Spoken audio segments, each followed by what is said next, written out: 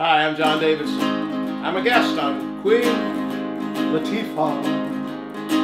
Come on, baby, let the good times roll.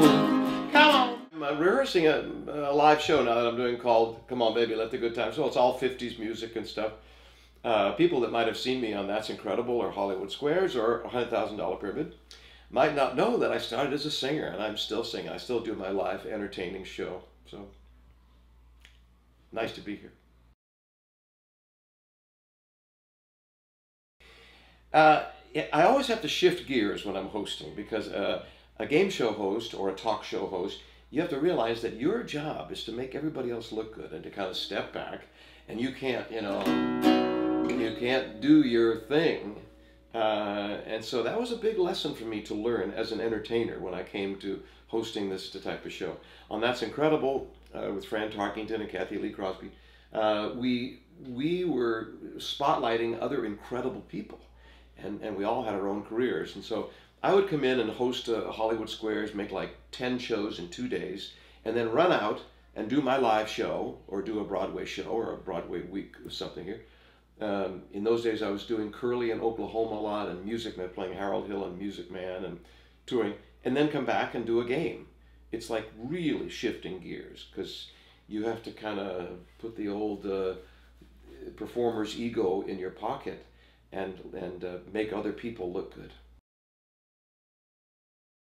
Everybody knew that whether it was Hollywood Squares or my talk show or Pyramid or whatever, if you could get Betty White was the #1 guest, and she probably still is. She's just so sharp, and she's a little twinkle in her eye. Is she going to be a little suggestive, a little sexy, and a little naughty? And Betty White is so sharp.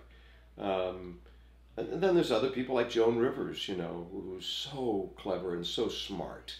They may have sounded dumb at times. I think Joan Rivers tried to, not sound smart because it wasn't funny, but very hardworking, smart lady.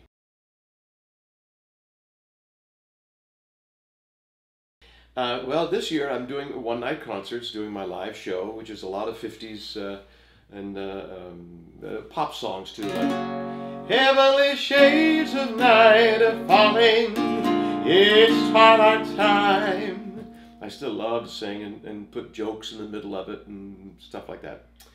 And then I also still do Broadway shows. All last year, I was the Wizard of Oz in Wicked, my favorite Broadway musical. If you haven't seen Wicked, make sure you see it. The production value is worth millions of dollars. And the story about these two girls, about the witches. It really isn't about the wizard, but I was the wizard for all last year. And I hope they invite me to do it again because it's fun being the Wizard of Oz.